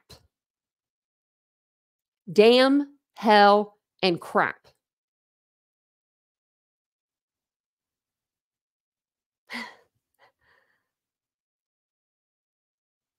Let that sink in. Let it sink in. Damn, hell, and crap. And good thing I have it in an email because I would never believe myself. It's one of her. Couldn't believe it. Couldn't believe it. I got a whole email today, just like saying everything I do wrong. I mispronounce people's names wrong. Like Ruby Frank, Frankie, Frank. So I was mad about that. I was just, I'm like, you can give me constructive criticism. I want that. Like, I talk too much to my chat in the beginning. I know that. I mean, that's constructive criticism. But like picking on somebody is like not. And to do a live is hard. To do a live every night, it's pretty hard. It's not hard, but it is. Replay Jesus loves you. I had to leave for a minute and then come and sit back down. I got like heated. I was because I really, then I cried, and I don't ever cry, but it like really hurt my feelings because I'm like, I really do take mind in what I say, because there's a thing. And I made Vincent laugh. There's a customer service voice. Everybody has one. It's called your respect voice, And then you got me. This is me normally. If you want me normally, this is how I talk all day, every day, Monday through Friday, 365 days a week, or, days a year, 52 weeks of the year. This is how I normally talk. I don't usually have very much inflection in my voice, but this is how I talk. And if you want to be real, I usually use the bad words a lot more than I'd like to admit. I come from a potty mouth family. If you would just hear my family talk, but I felt bad because like, I don't want someone to think that I'm disrespectful like that, because I'm not. But we're going to have cases where we're passionate, right? And I do get passionate, and I'll try not to lash out so much, but I can't help it. Like when we see this, we cover the stories that we carry. So I'll try to reel it in. No, my grandmother could teach you how to cuss like a sailor. That's who taught me. My grandmother, Alicia, my grandmother. She used to sip 7 and 7s, watching Game Show Network, cussing us all out. None of us were immune. Just kidding. She never cussed the grandkids out. But Jan says I come from a long line of potty mouths. Me too. And like, it doesn't mean that I don't appreciate anybody more than some. I don't think I'm better than anyone because I don't like cuss on here, because I don't. But I really do try to like be mindful of my voice and what I say. I mean, people watch my show. Now there are days I want to say some stuff, But I try not to, you know, I try to keep it pretty good. And I mean, there are times I do, you know, well, I normally do, but I try to keep it as good as I can. Guys, I'm over here. I'm trying. I'm just kidding. No, I am trying. I felt really bad because I was like, someone wants to leave because of me saying crap, damn in hell. Days of Our Lives, Phantom. I felt like it. My mom used to watch that. I think actually that's why I was named after someone off Days of Our Lives. I think it was. Thanks, Wiz. That's what I'm going to do. I'm going to just continue to still be at me, you know? I am. Thank you. I appreciate that, Mystic. I really try. And I told Vince, I said, where are they going to go? I said, where they're not going to hear a cuss word or two. Or, you know, like, I tried to look someone up for them. I even went above and beyond. I said, let me get on YouTube. I typed in Christian YouTube, true crime creator.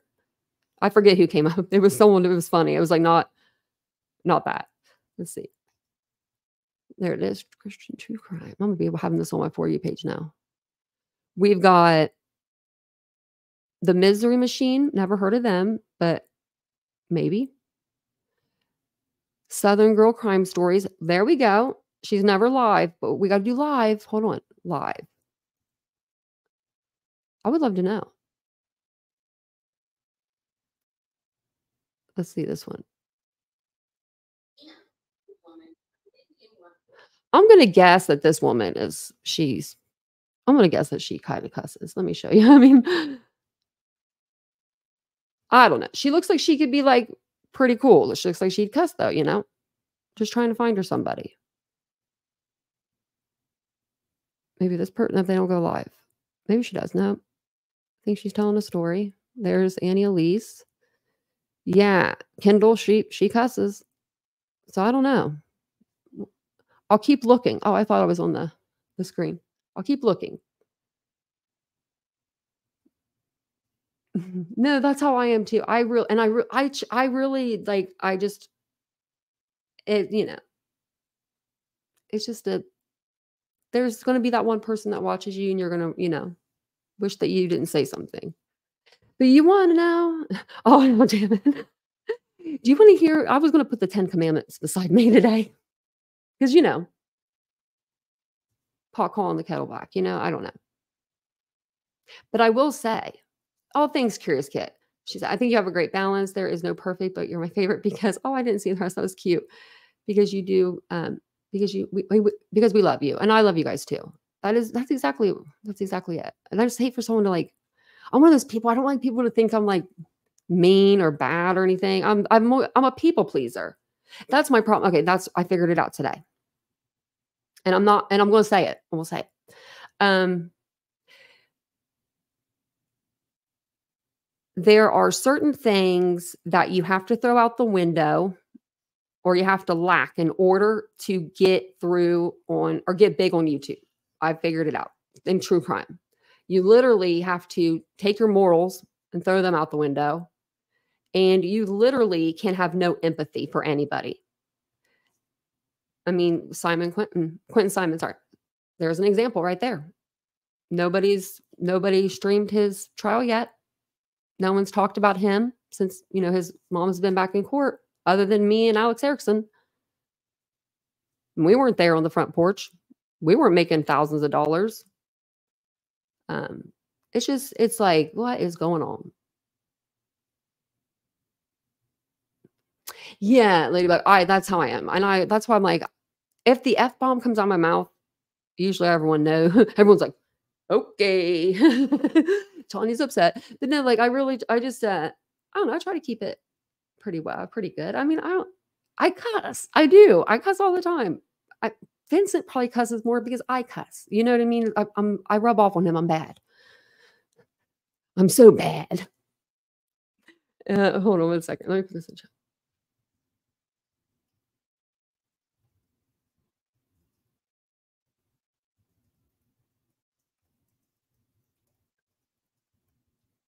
I just put that in the chat. My candle smells stronger the more you burn it. Aw, And she says, it smells amazing. Get the candles. Thank me. You'll thank me later. Your home will too because it smells so good. Thanks, Mary Beth. That's so nice. Thank you. Oh yeah, I'll put the boutique link in there. That's very sweet. I do love the candles too. I actually have one of the smaller ones out in my living room right now. I need to top it off. Like, I have a candle warmer. Thank you.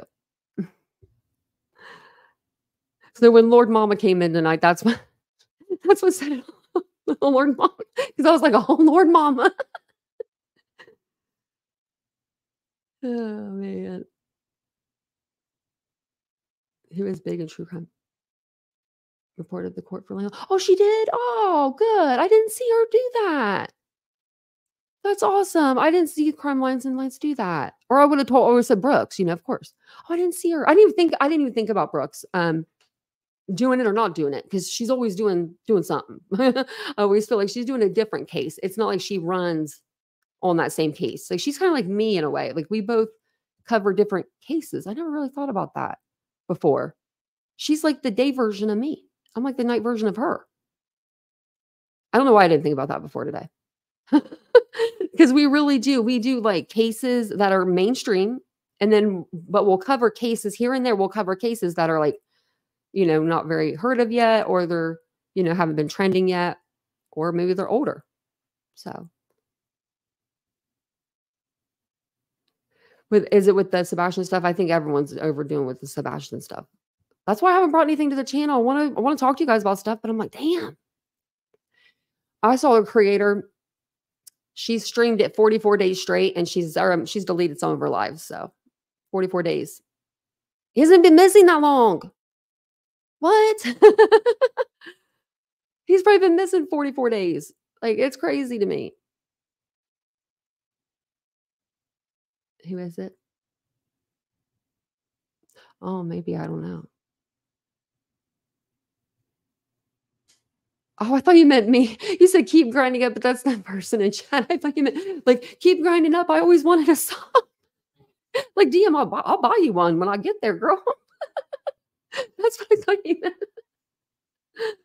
That's funny. You were talking to keep grinding up. I was gonna say, I will. I'll buy you a sob if that's what you want. Lord Mama. Now I'm gonna love that. Every time Lord Mama comes in, you're gonna get the biggest welcome. Lord Mama. My dogs are out. My dog's out there. Oh, it's the other dog. I forgot she was in here still.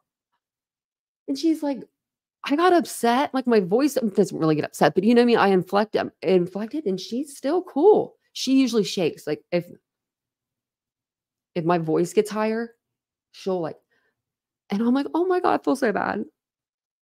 Yes, I thought I emailed you back, Cat's Life, the picture of the cat on your head. It was cute. My cat was eating my hair this morning. It was pretty funny. But I think I'm going to jump off here. I love just talking to you guys, though. Yeah. Was there like, I have to go back and look. See, I never look. But I did have to leave chat the other day. That was because somebody sent a super sticker. That's a creator that begs for money. And they sent her a super sticker and they said, we do it because we care, when I know that person does not care. For a fact. Not saying Brooks doesn't. I'm saying this other person doesn't. It got me so hot and bothered, I announced my damn departure like an airport. I have never announced my departure before. Usually I just depart. But I was like, I keep my mouth shut a lot. I really do. I wish I could say all the stuff I want to say all the time. But I usually try to keep it, in. But I'm not going to be able to do it much longer, And I'm just going to take it over a second channel like everyone else does in true crime. They just grab a second channel. I haven't watched Strong Turkey in a while, Mary Beth. I haven't watched them. I have to go back over them and see how they've been doing. I haven't been over there in a long time. I didn't even know they still did it. Mystic. I was really upset when I saw that. I was like, what did I see? And of course, Vincent's here now. So I'm not yelling at like myself. There's someone here to hear me. And he's like, so today he's like, man, you got a lot to say, don't you? And I'm like, I've got so much to say. Detective John won't like that. No, he won't be out. He won't be out for a while, Matt. Something bad kind of happened to his family. So I don't know if he'll ever come back. It's kind of like there's so much I want to say, but I can't now because of the fact his son passed. And that's why. I mean, I'm not going to give him any more credence. You know what I mean? Like there's a ton of stuff that I'd like to say about what he did on the platform, but that kind of stops me when he lost his son, but not the same son that used to help him with his lives. Not Tanner. I think that was his name. Tanner. It's his older son, his older kid. So, that's why he's been off the platform too. So I'm like, yeah. Detective John. I forget who wrote me and told me. And I kept it in for a long time. But yeah. I heard that his son was not in a really good place and stuff. So, and he succumbed to, his disease. So I feel really bad for him. I mean, even if he were to cuss me out once over, you know what I mean? Like I still feel bad. You don't want to lose a kid, but it's been a couple months since he's been on the platform. I hope he's doing okay. I hope he's not spiraling or anything. I couldn't imagine having to, a child die. I couldn't imagine that. And that's why I think that's where my empathy comes from is I lost my parents maybe at such a young age. And I don't know. I feel for people. I really do. And that's what's, it's going to either like help me in true crime or I'm going to completely just tank. And I hope I'm the one that's, still standing because, it really is. It's crazy. Yes. Let me see. I'm going to see if oops, my finger got trigger happy. Let me see if I have,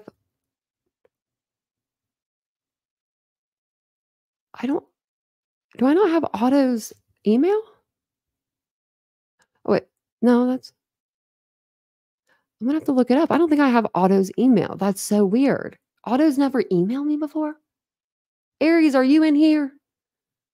Aries said he'd be in and out. Don't make me go find him right now. My little fingers, my fingers are going.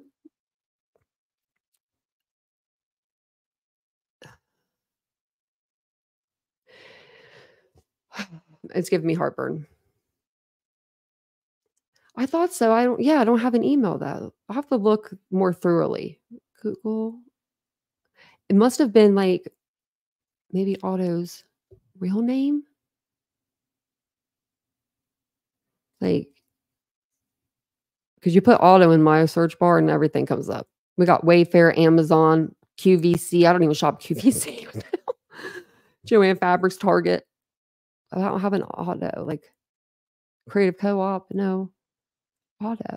Oh, that's Otto Men. I thought it was just Otto. I was like, what the heck? I'll have to look. Because I know that, is this it? Oh, I got it. Okay. I found it. Okay. I'll email. I'll make sure that email. I found it. Yeah. So I wonder, if it's because of her headache. I hope not. I hope it went away because her migraine was going on weeks, guys. I just thought of that the other day. It's been a couple weeks. So I hope that she's okay. I'll make sure I email her.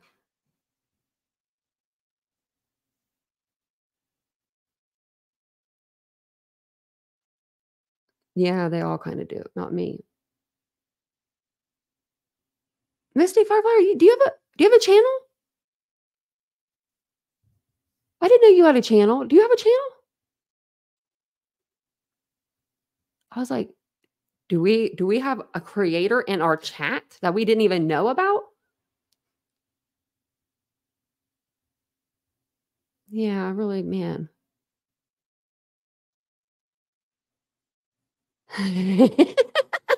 Mystic. Oh my God, I bet. So Do you ever have somebody like in your family? It's usually family, you know, and they have that face that you don't want to go near. Like everyone's got one. You either got like an aunt, an uncle, maybe it's your mom or dad. You just look at them and you want to run away the other way. That's how I feel about her. She just makes me want to run away, just run away. She reminds me of my aunt. She has that face of just like, I don't know, like she's talking down on you or something. Oh, she'll feel back when she's feeling better. Oh, I'll have to look. Oh, I didn't know that you did that. Harley Dilly's body. Man, that was a good case. Yeah, is your channel just Mystic Firefly? We want to know. You have to put out more content. Wow. I didn't know that. I would love to just see some coverage on that again. I mean, it's an interesting, very interesting case. I mean, how many years later was he found? 8 down a fireplace? What? He was very close to home. Very crazy.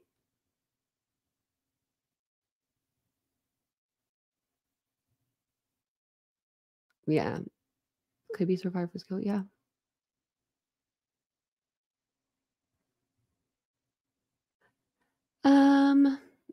Apple, even though I probably is a virtual reality set, so I probably shouldn't wear any virtual reality sets. Someone said that if you like have anxiety or something, don't do it. Yeah, it really messed auto up. Well, there's a person on the platform that's went through 100 mods and counting. I told my counselor today, I said, I got 2. And when they leave me, I'll have 1. That's Vincent. And he's a mod right now, so I got 3, but he's my invisible mod.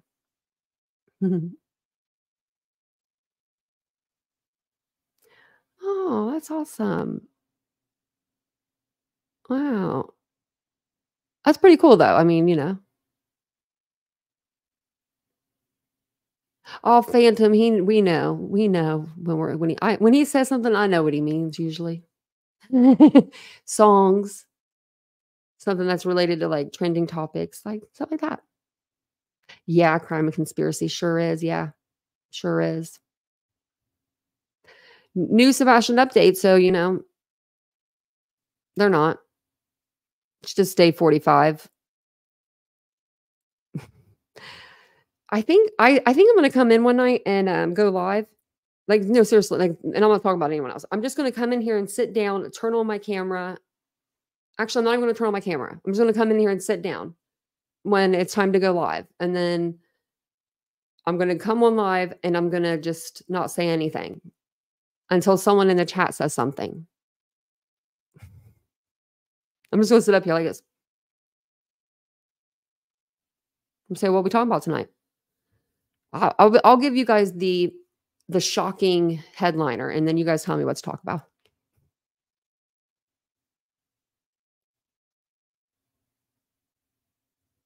Oh, wow. Of his other videos? Oh, I'll have to go check out your page, Mystic. No. Actually, you'd be good mod. It's just crazy how people go through them, you know? I mean, I guess it's kind of easy if if you're not choosy, I guess. I don't know. And then also, a lot of people don't like just like wrenches thrown at them. They want to be asked, you know? But thank you guys all for being here. I think Vincent's awake. I actually texted him a while ago and asked if he was awake. Let me see. Oh, it's Reddit. I was like, thought it was somebody like emailing me. I was like, what? I text Vincent at 10:53 and I said, are you asleep? He didn't write me back. Yeah, make more videos. Don't be afraid to do it. Come on live. Just come on live. If you do it your first time, you'll be fine after that. Look at me. I'm live every night. I don't remember the last time I took a day off. I think it was back in December or November. And I told my counselor that today, and she was like, "What?" I said, "I know. I probably should take a day off, but I can't help it."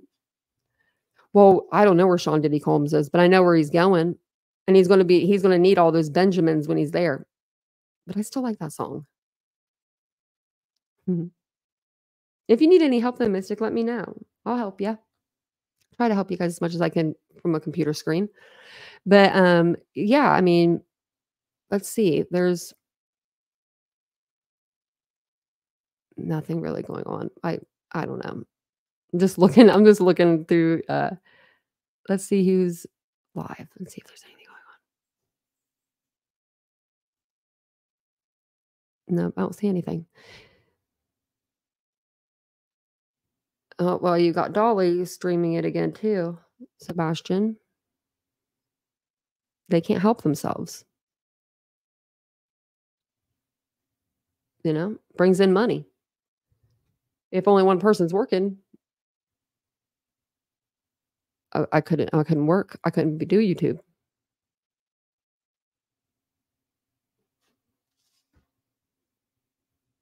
Well, Mystic, you need to use your security to get some of these people out of this platform.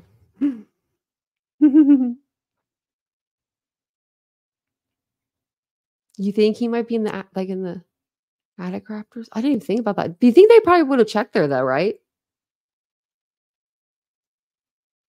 I think that you would think that. I mean, you would think the cops would have already, they did say the house was fully checked, I think 3 or 4 times, and they went and they did like testing and stuff like that. And then her car was checked twice, I think she said. But yeah, I don't see it. There's nobody on live tonight, so I guess everyone's taking the night off. But I'm gonna jump off here. I'll see you guys all tomorrow night. If I do go live during the day, no promises, but if I do decide to go live during the day tomorrow, I will post, on the community tab beforehand. So if we do like a members or if we go over to the other channel, I'll make sure I let you guys know. Because we might need a little venting sesh. It's been a while.